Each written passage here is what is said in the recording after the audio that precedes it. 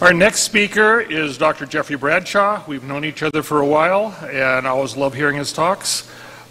His professional writings have explored a wide range of topics in human machine intelligence and other areas. He does a lot of work with the Interpreter Foundation, I know, and he just got back from a mission. And so with that, we'll turn the time over to Jeff Bradshaw. Thank you, Scott.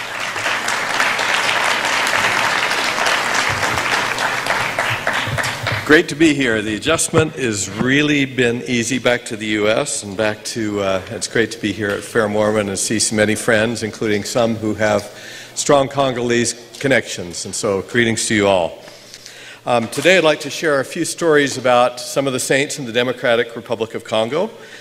For once I'll say something that's consistent with the title. And I'm going to frame these in terms of 6 stories that corresponded to 6 Christ-like attributes. Excuse me, could somebody get me some water? I think I'm going to have a little bit of a dry throat. So I'm going to begin with some of the incidents in the lives of Day and Angelique Tar, whose examples illustrate the power of faith. Well, except for, what do I need to do, Trevor? Reopen? Thank you. There we go. Okay. Uh-oh.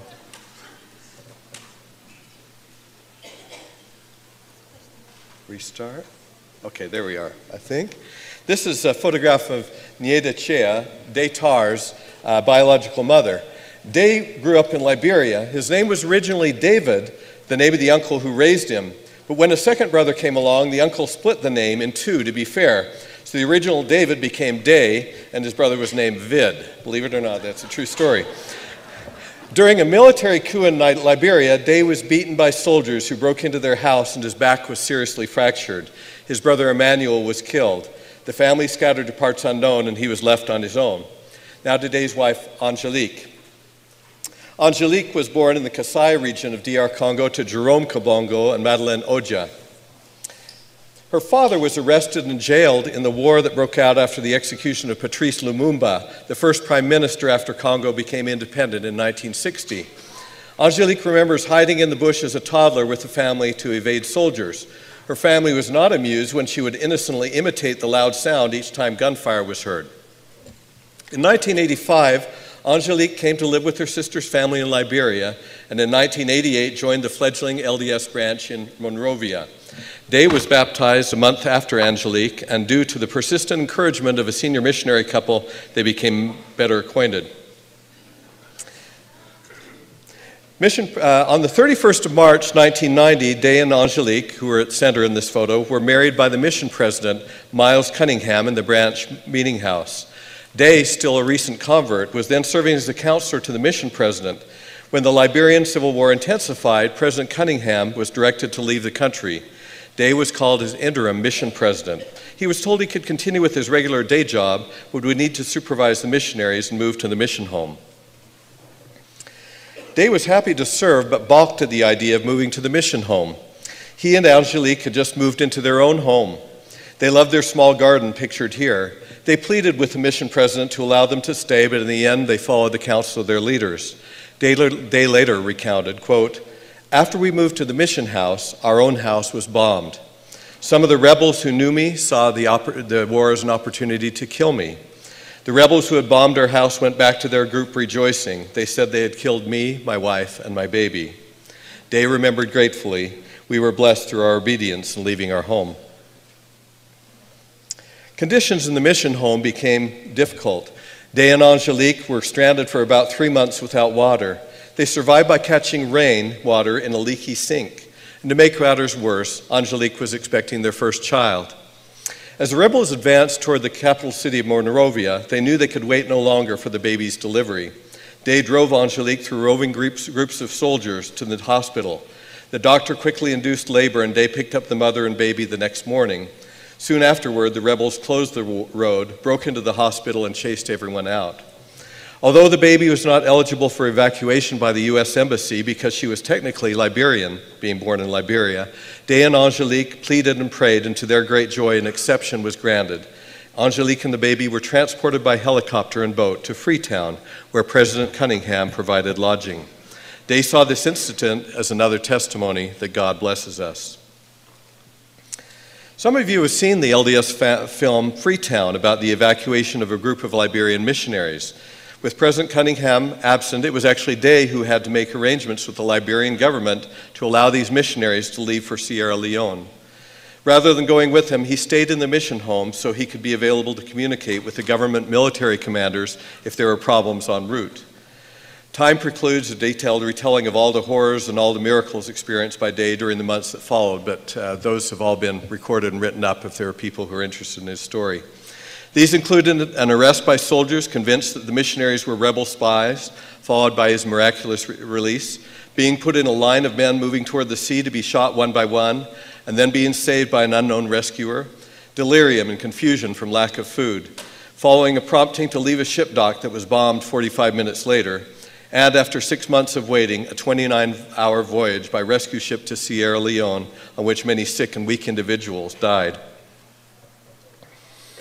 President Cunningham came to the port in Freetown to learn whether Day had made it on what was to be the last rescue boat.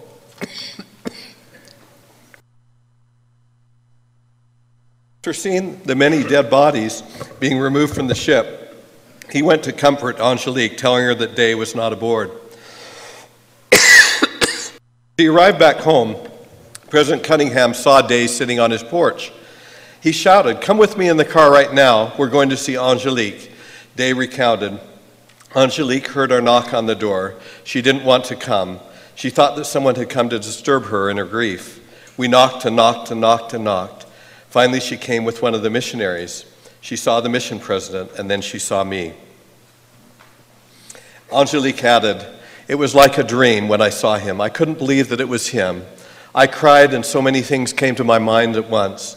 It had been 6 months. He was so slim and his pants were so baggy and full of so many holes." Day and Angelique went on to raise a faithful family in Kinshasa, DR Congo, blessing many lives through their dedicated service to God and their neighbors. No longer a hunted enemy of the Liberian soldiers, Day recently served his country as an advisor for an important national economic development mission. As capstone to that mission, he was hosted this week by the President and First Lady of Liberia at an Independence Day reception in Monrovia. Having seen this hand of God repeatedly in the lives of his family, Day is a witness to the power of faith. He testifies, quote, "God is doing things for Africa. I always say to people, the more the situation threatens, the more God is near." Although conditions have calmed in Liberia, the DR Congo continues to suffer from near constant warfare. Since its independence, there's never been a peaceful change of government. At least 70 armed groups are currently operating in the east of the country. As elsewhere in the world, the suffering is intense, and death is commonplace, especially for children caught in the crossfire. Through contributions from members of the church, LDS Charities recently was able to offer $1 million toward alleviating hunger in war-torn areas of DR Congo. In addition to these significant financial contributions, the church is promoting helpful changes in the philosophy of giving that will allow these contributions to be more effective and long-lasting.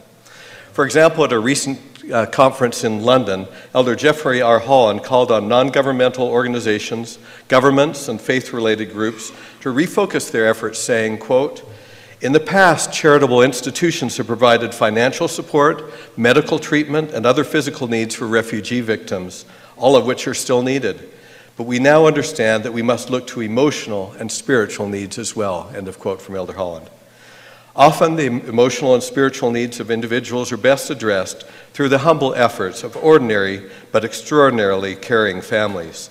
Though less visible to others than the financial and logistical help the DR Congo receives through generous friends in many nations, evidence of the spirit of Christ-like charity of the Congolese people themselves blesses their country in intangible but highly significant ways. This is the home of Alain Mota in Mpoke-Nsele on the Bateke Plateau. Alain, not yet a member of the church, is a school teacher in another village that is an hour away by motorcycle. At left, Alain's wife interrupts her laundry chores to bathe a child. Alain said he had 4 children. "I decided to capture them on film individually from youngest to oldest. Here's the first child I saw." This is the second child. This is the third child, a daughter. And this was, as I understood it, the fourth child, a son. But wait, if he has 4 children, who then is this toddler, a 5th child? When the parents finally gathered everyone for a group photo, we learned that there were at least 10 children living in their small home, their own 4 plus 6 others.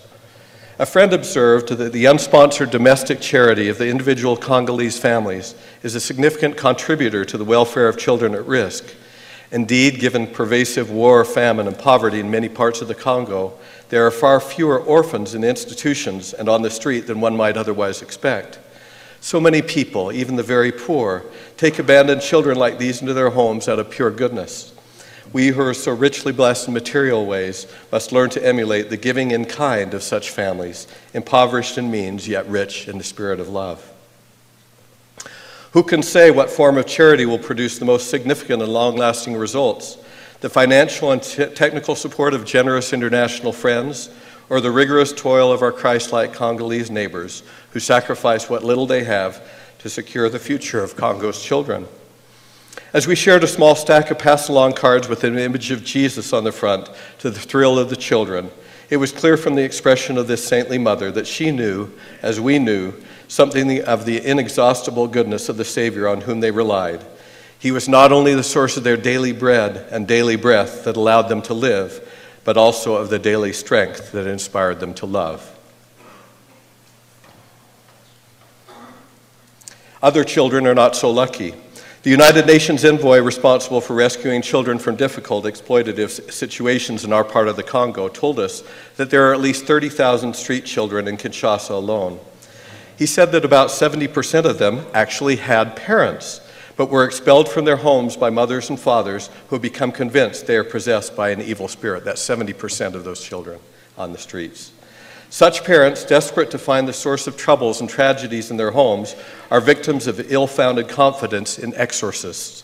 These exorcists are typically motivated by large payments to find a scapegoat in one of the family's children. Here Moise, French for Moses, a street child we came to love, watched himself on the street. Elder and Sister Romney, our public affairs couple, always had a soft spot in their hearts for such children. For various reasons, these children were often short of clothing. Elder and Sister Gates, our temple construction couple, decided that Moise needed a new shirt and gave him this one. He really liked it, but understandably it did not stay clean for long and soon disappeared. One day, Elder and Sister Huber, our humanitarian couple, found Moise lying on the street and bleeding profusely. A man had made him carry some glass, but in doing so, a piece cut his hand deeply. The man had fled. Had the Hubers not found him, he might have bled to death. Because Good Samaritan laws are of limited effectiveness in the DR Congo, the missionaries have to walk a fine line, offering help in a crisis while not putting the church or themselves in a situation of liability. In this case, the Hubers made sure that Moise got urgent care. Here, Sister Byrell, the wife of the mission president and a trained nurse, put on a clean bandage. Of course, many of these children do not make it to adulthood. Those who survive on the streets are at risk for drugs, crime, abuse, and exploitation.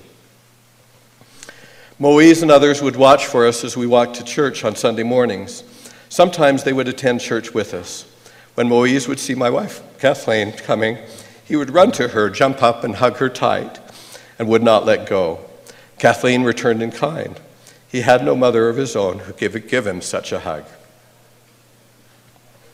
This scene came to mind later when we were introduced to this painting by Liz Lemon Swindle of a group of children from Zambia greeting an artist's model for Jesus. The painting served as a reminder that some of these boys may grow up to be missionaries. Vincent Sakala at Wright later served in our mission. His twin brother Victor served a mission in Uganda at the same time, and both were released the same week. Kathleen arranged for them to meet at the Nairobi airport on their way home to Zambia. We also remembered the story of Bernard Balibuno. As a teenager, over a period of several months, he made his way alone from the DR Congo to South Africa with no money and no passport during the turbulence of the last days of Mobutu Sese Seko, the notorious dictator. Homeless and hungry, standing with a group of friends outside a bus station, the mission president spotted him and felt moved to approach him. Eventually, Bernard joined the church and through the support of member friends in his ward was able to attend BYU Hawaii. Eventually, he convinced Yaya, a childhood friend still living in his village in the DR Congo, to come to Hawaii. She also joined the church and they were married. One child later, Bernard received his diploma and was asked to speak at the graduation ceremony. After finishing a graduate degree at George Washington University and the BYU Marriott School of Management, Bernard returned to the DR Congo.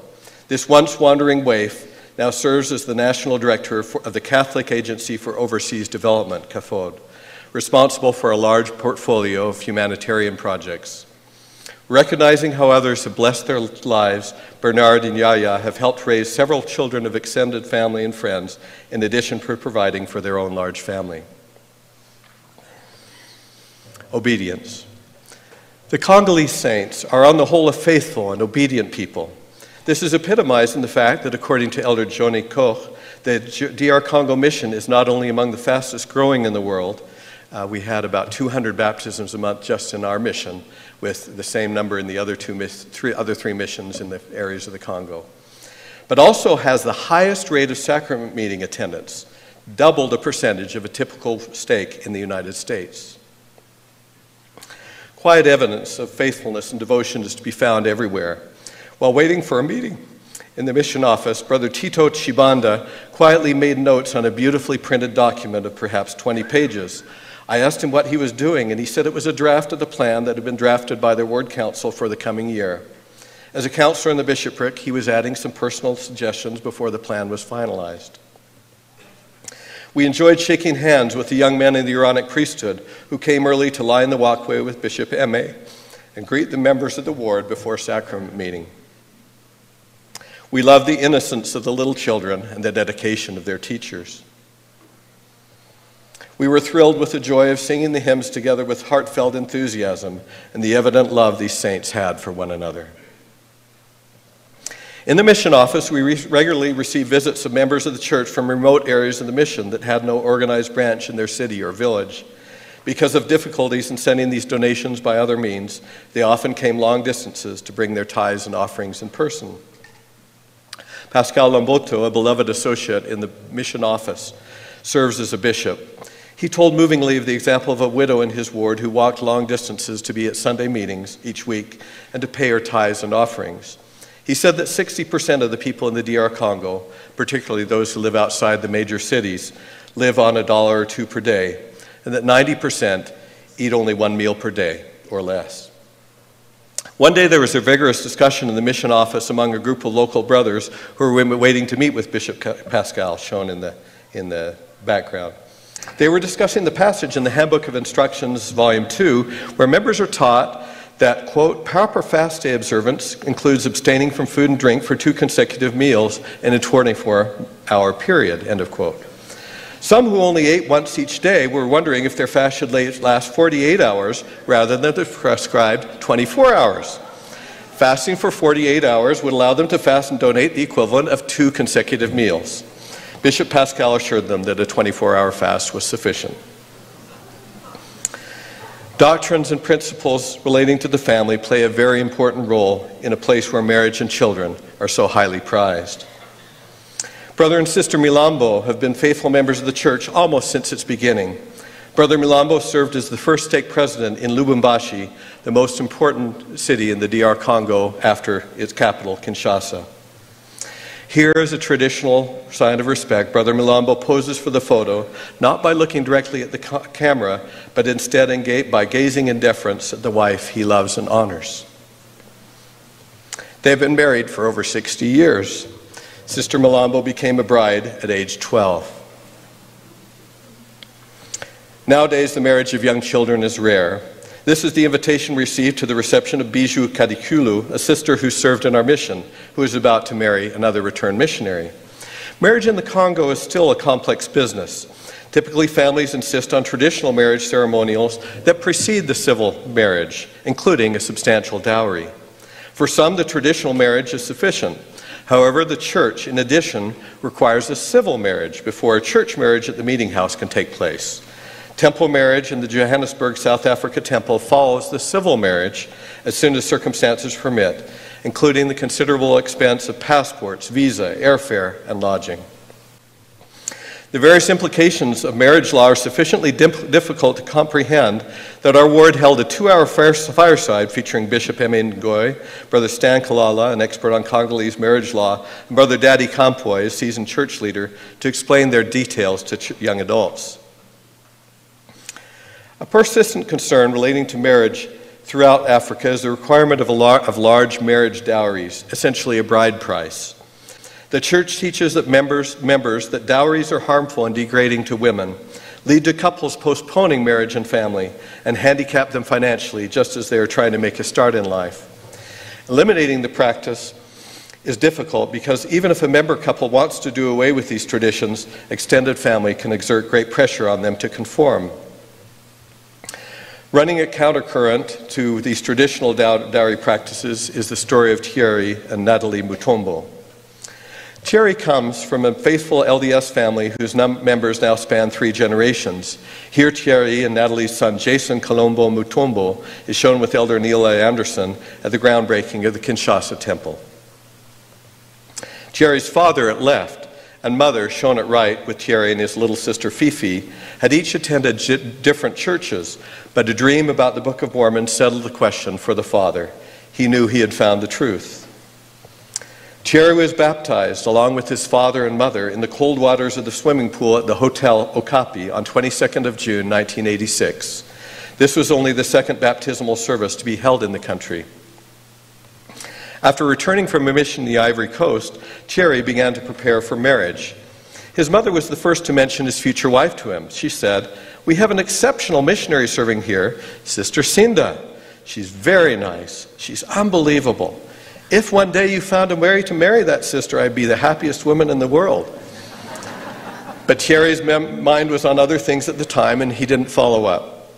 However, one day a former missionary companion convinced him to come along on an outing, and unexpectedly he found himself at Nathalie's doorstep the day after she had returned home from her mission.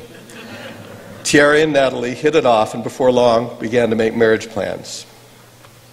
Nathalie was an orphan, and her uncles were responsible for her upbringing. They asked for a very large dowry, even by Congolese standards. Thierry went to his father with the little money he had saved from working here and there, but his father said, No, you can't go to them with that. They won't accept it."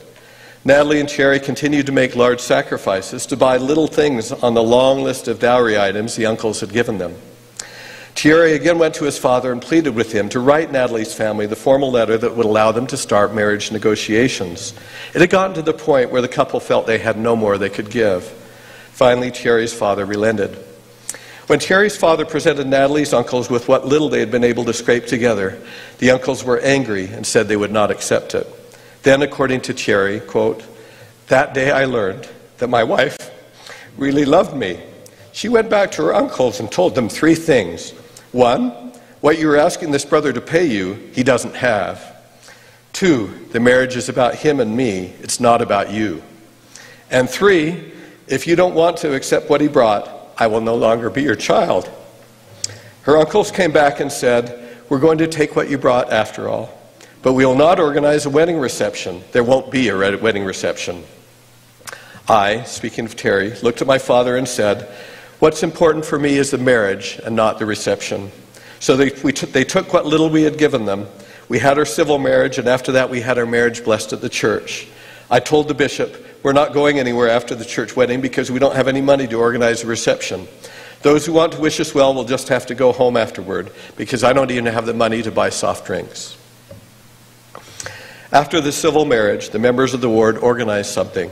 The brothers of the Relief Society brought some juice, and the Relief Society sister made beignets with some little sacks of peanuts, and those were the refreshments for our marriage. 2 years later, Thierry and Nathalie were sealed in the Johannesburg temple. Thierry said, quote, "The lesson I learned is that we need to focus on what is most important, and for me, the most important thing was my marriage to my wife." This spring, Thierry was released from his call as president of the Messina stake in Kinshasa. Since July 1st, he is serving as the president of the Baltimore, Maryland mission. Diligence. Family history work in places like DR Congo calls for a particular kind of diligence. This story illustrates the quiet work of the institutional church and the local saints are doing on an impressively large scale to preserve vanishing family records. Some of this important work is taking place with little fanfare within the Hôtel de Ville, or the town hall of Kinshasa. The nondescript entrance to the room assigned to the family history team is on the third floor of this well-guarded building. Though in entering there is nothing impressive to the naked eye, a sweet and temple-like spirit of quiet diligence filled the room. The deliberately darkened windows shut off and set apart this space from the clamor of the city. 2 returned missionaries and 1 city employee were working full-time to digitize government records. The team was supervised by Sylvestre Mambasa. The records in question were applications for government identity cards from 1925 to 2015, the last time such cards were issued.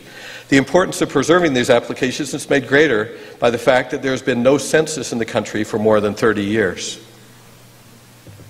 This record from 1942, still the era of Belgian colonization, contains personal information about Manuel Zuzi, whose profession is listed as travailleur, worker. Information about his parents is also listed. Often parents and children have completely different family names, making it very difficult to trace family ties between them without such evidence. Each week the hard disks are shipped to Salt Lake City for further processing and eventually indexing by volunteers. A copy of the records database, of course, will be given to the government. In the World Report from last April's General Conference, you may have seen Thierry Mutombo, that we just talked about, among others, speaking about a new and urgent initiative to gather family histories in Africa in places where the only records are those of human recollection. Brother Mutombo wept as he told me about an elderly man who told him that he had come too late because many of those who could have reconstructed their family history from memory had already passed on. A trip to gather oral histories from a village chief relatively close to Kinshasa was being planned for early May. The lead for the team was Daniel Tusi Kula, an early member of the church, who was the first stake president in Messina and the first Congolese Area 70. He and his wife Therese seemed a perfect match for each other. They had witnessed some of the most important scenes in DR Congo church history. For example, more than 20 years ago, they participated in the first temple trip of Congolese saints to Johannesburg, while Therese was expecting their first child. This portrait includes the youngest segment of the Kola's 12 children. They are living proof of the fruits of gospel living in the home. Blaise and his wife, the couple in the white t-shirt and blue dress on the back row, were expecting a child at the time. Blaise was still seeking employment. Because work is scarce, the family lives to a great degree off what their garden and chickens produce. The picture above the dining room table was consistent with the Christ-centered nature of their home. President Kola's former profession as a school teacher was evident. Oh, wow. Hold on. Was evident in his careful record keeping, his pains for perfect French grammar, and his meticulous handwriting. Brother Kola is an enthusiast for family history and a steward of unique treasures of church history in the Congo.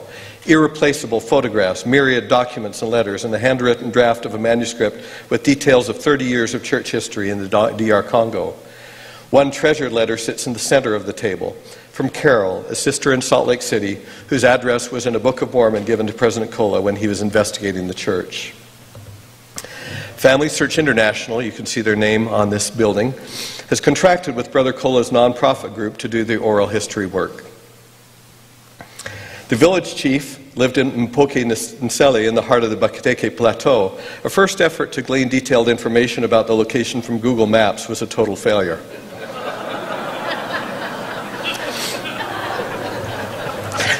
Traveling in just this small region, the DR Congo, gave some sense of the vastness of the country, relatively little of which is penetrated with transportation arteries.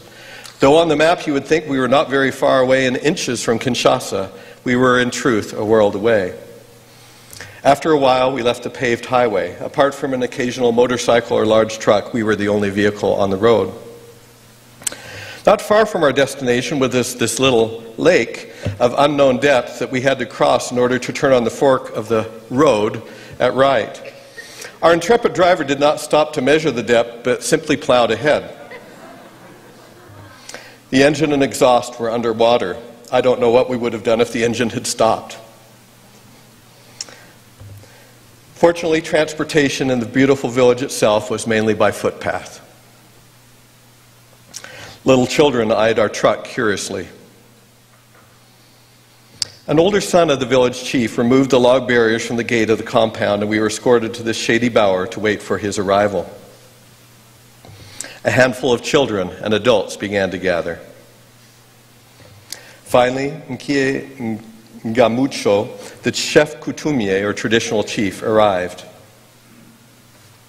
In his hands he held the staff of his office, fringed with buffalo hair and topped with the image of a man and a woman.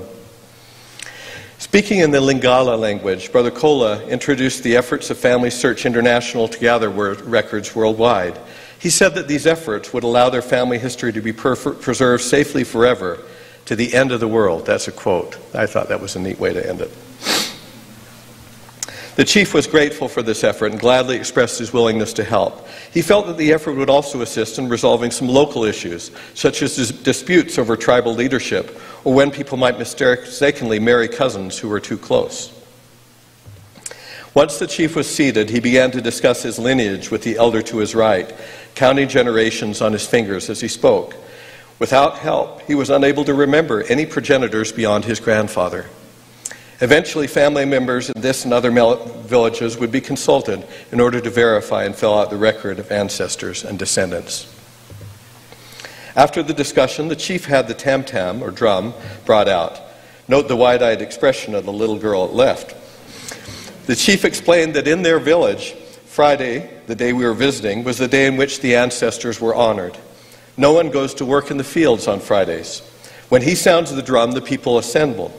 On Fridays, the chief may experience dreams that provide direction for his people. For example, he may receive warnings that the people should not go into a certain part of the forest, or that the women should not go alone to the stream before a certain time of day. The chief also brought out a leopard skin associated with his office. Her eyes went wider at that. The hope is that someday these beautiful children will be blessed by Brother Kola's diligent efforts. The distances and other complexities of this massive gathering effort make it a daunting task. In all, there are 17 different non-profit groups who have won bids to deploy to different parts of the Congo.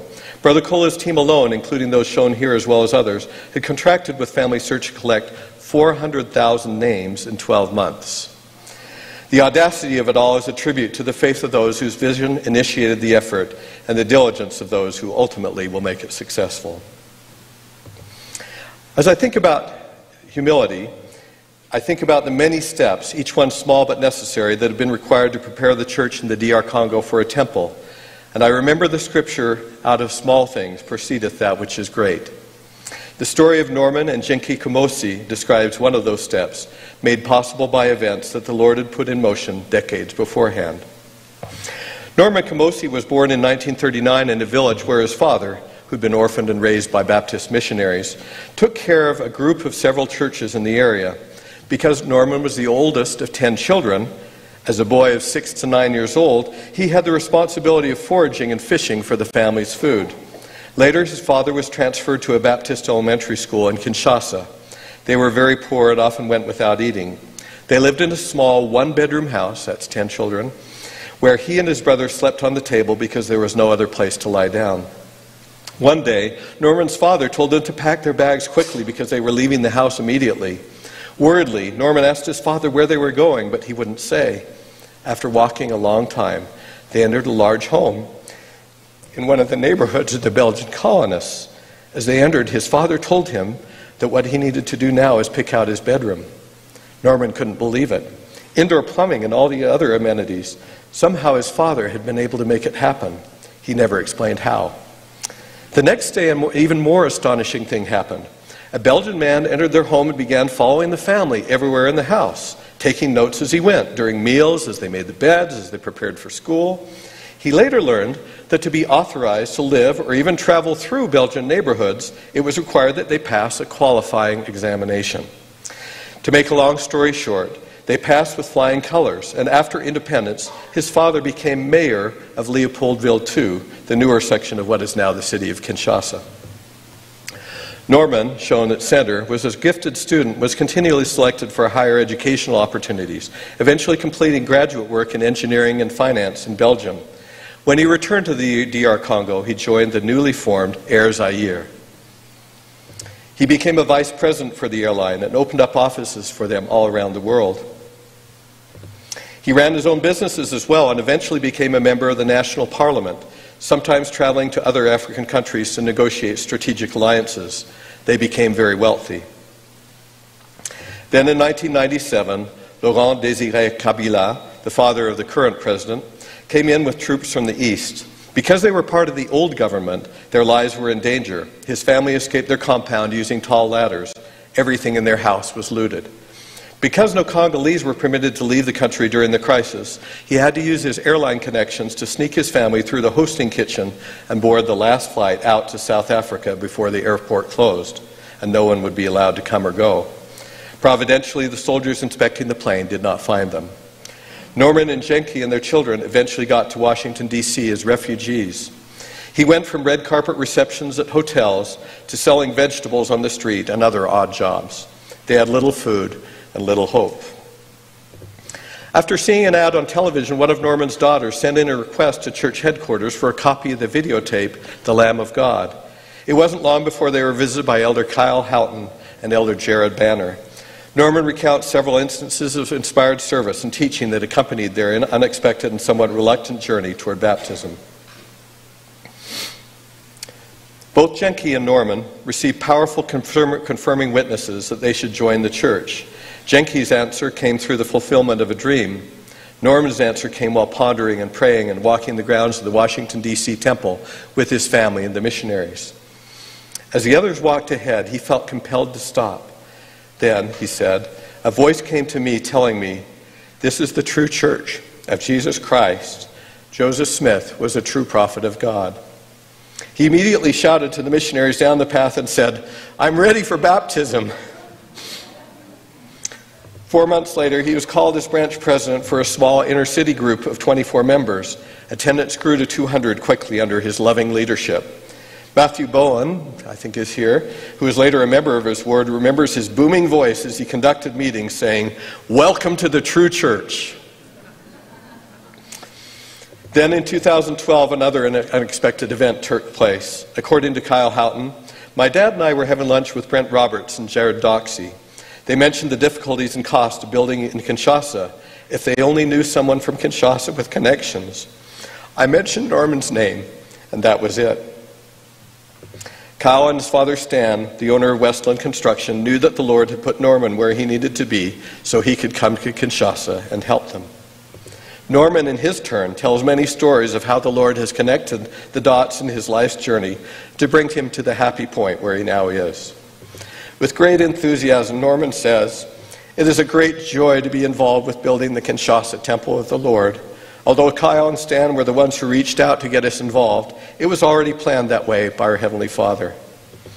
Because I speak the local languages and know the culture, I was given the responsibility of dealing with government agencies, Congolese subcontractors, business leaders, and shipping companies. Things are sometimes done very differently in the DR Congo than in the United States or Europe. My experience as airport director has helped me to smooth out travel and visa challenges. There is always great joy in the face of Norman as he speaks of the temple. Through his humble acceptance of the gospel and his willingness to follow the promptings of the Holy Ghost wherever they lead, he has been brought back home, to Kinshasa and to the Lord's holy house. Hope. The last story I'd like to share this afternoon is one of joy, but even more so, one of hope. Of course, as Brother James E. Faulkner reminds us, the kind of hope described in Scripture is not a natural hope for bodily and worldly matters. The hope that our job will be rewarding, the hope that our children will do well in school, that we will get a raise. Christian hope is the hope for salvation, end of quote. Moreover, Christian hope is a palpable divine gift, not simply a vague and wistful longing. Those who have proven faithful obtain an initial hope of attaining God's kingdom when he grants them, quote, the earnest of the Spirit in their hearts, end of quote. Such hope provides an anchor, sure and steadfast, to those who suffer indignity and injustice in this life, allowing them to see God's promises with absolute confidence from afar off, and to be persuaded of them and to embrace them, knowing that God hath prepared for them the supreme inheritance of his celestial city in his own due time. The outside of the shop we are visiting is nothing remarkable. A tiny building measuring perhaps 2 meters square, inconspicuous among a crowded row of small businesses along the side of a busy, noisy road of packed dirt. Inside the building, a family of 5 people, a mother, a father, and 3 children, live and work. There is no electricity and no plumbing. The sign on the wooden doors bears the painting of a wheelchair, indicating that a disabled person is within. Inside, a man works busily on the child's garment using a pedal-operated sewing machine. The manual pedals for the machine give him complete control of the speed of the machine he needs. Luvualo Winza David deftly puts the thread through the needle and cuts it with his teeth. He is totally blind in both eyes. He lost his right eye at 2 years old when it came out of the socket after a bout with the measles. He lost his left eye at the age of 20. Customers select the style they want from the chart on the wall behind David's machine. His wife, Dotoni Josephine, herself suffering with a motor handicap, tells him the number corresponding to the style chosen. He takes it from there to create the garment. In May 2005, David had a dream in which God asked him, "Why are you still alone? Why don't you marry?" 3 days later, he was sleeping and God spoke to him again. He said, "Look at the wife I have chosen for you. She is from the same tribe. She has studied and received a degree, and she is a tailor." I woke up and I thought, David began looking and eventually was led to Josephine. She was from his tribe. She had a degree, and she was a tailor. But she did not believe he could sew. Impossible, she said to herself, a blind tailor. She came to his shop and was astonished to see him at work with some of his students. He asked if he could come to her shop to be sure she was really a tailor too. When he arrived and met her there, he asked her to marry him, and she said no. But during the visit, she gave him a broken sewing machine to repair. He brought it back, and she was again amazed to see that he'd fixed it. After that, she started to visit him regularly. She learned that he was a committed Christian. That was something she had been looking for. They were married. Josephine's friends asked her, "Why did you fall in love with a blind man? You who are already handicapped yourself. How are you going to manage?" Josephine said, "None of that matters. The Lord knows these things. What I can't do myself, he can do for me. And what he can't do for himself, I can do for him. That's how we'll support each other." David and Josephine heard about the church in 2008 and began studying the Book of Mormon and other church literature.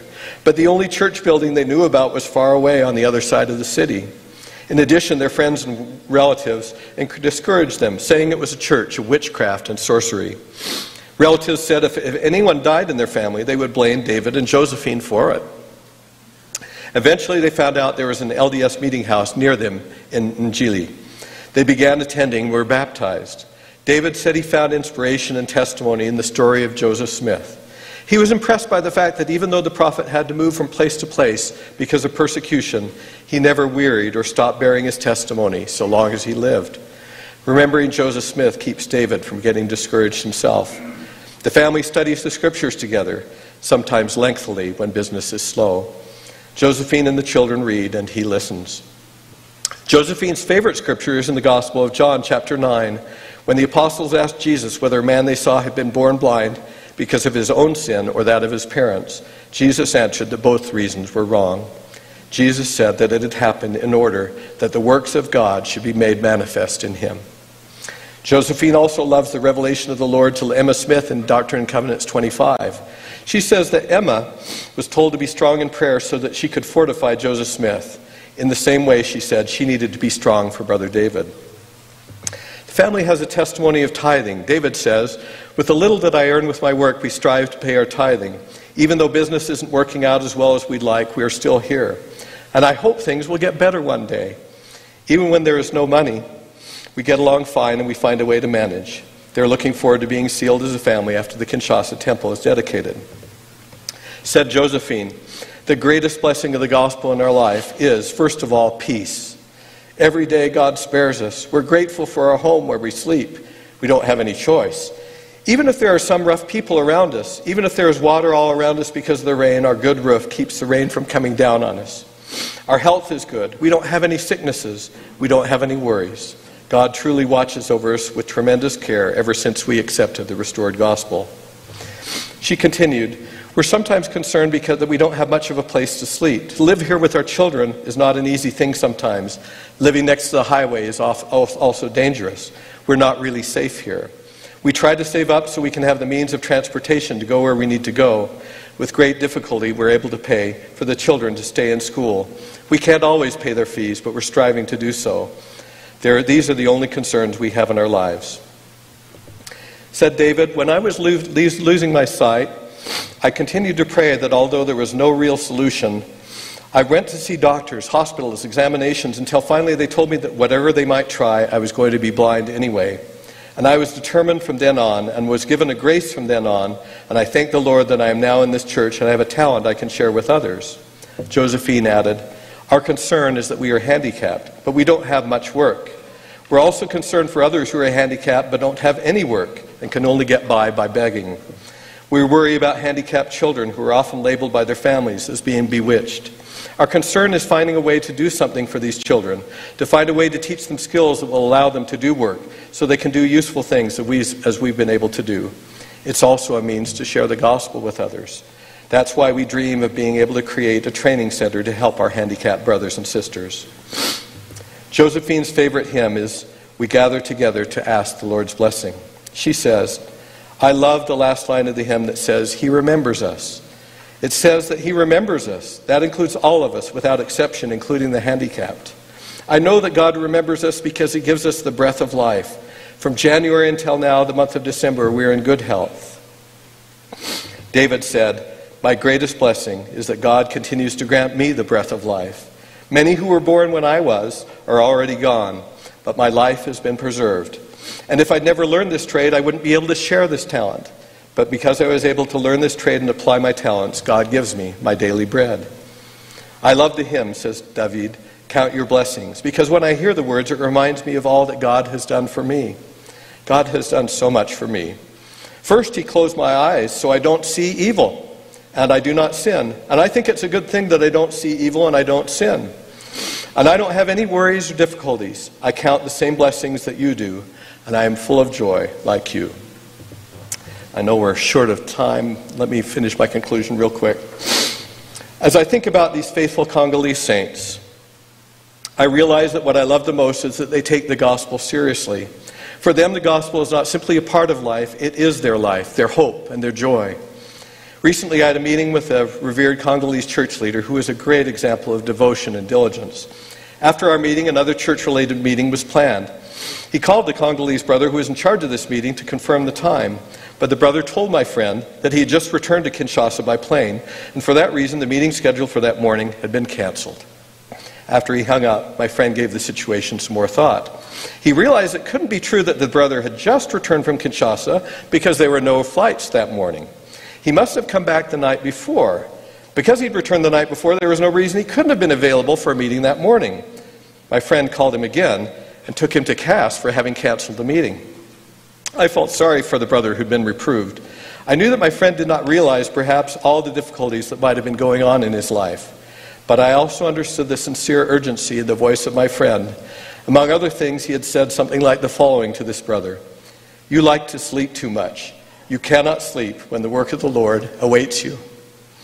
After he hung up the second time, my friend looked me straight in the eye. He said something like this to me. You can sleep, but I can't. You have great-grandparents who are members of the church and who gave you a rich legacy of their example and the blessings of the gospel. But we who are the first generations of the church in the Congo must build this legacy for our posterity from nothing. We don't have time to sleep. His words touched me deeply. I knew that his devotion would be a blessing to his family and to others forever. But I also knew that I had no more time myself for sleep than he did. I remembered the words of Elder Uchtdorf. We must not sleep through the restoration. We let us be awake and not be weary of well-doing, for we are laying the foundation of a great work, even preparing for the coming of the Savior. I also remember the words of J. Reuben Clark, a former member of the First Presidency. Quote, "In living our lives, let us never forget that the deeds of our fathers and mothers are theirs, not ours. That their works cannot be counted to our glory, that we can claim no excellence and no place because of what they did, that we must rise by our own labor, and that labor failing, we shall fail.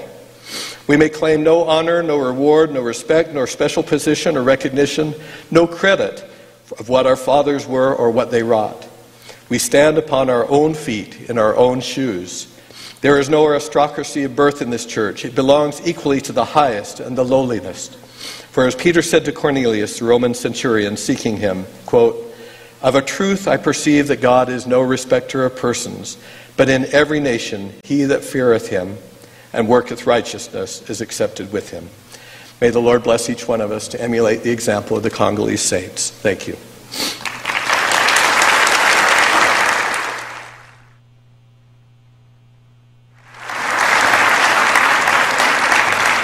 We're out of time. So. Real quickly.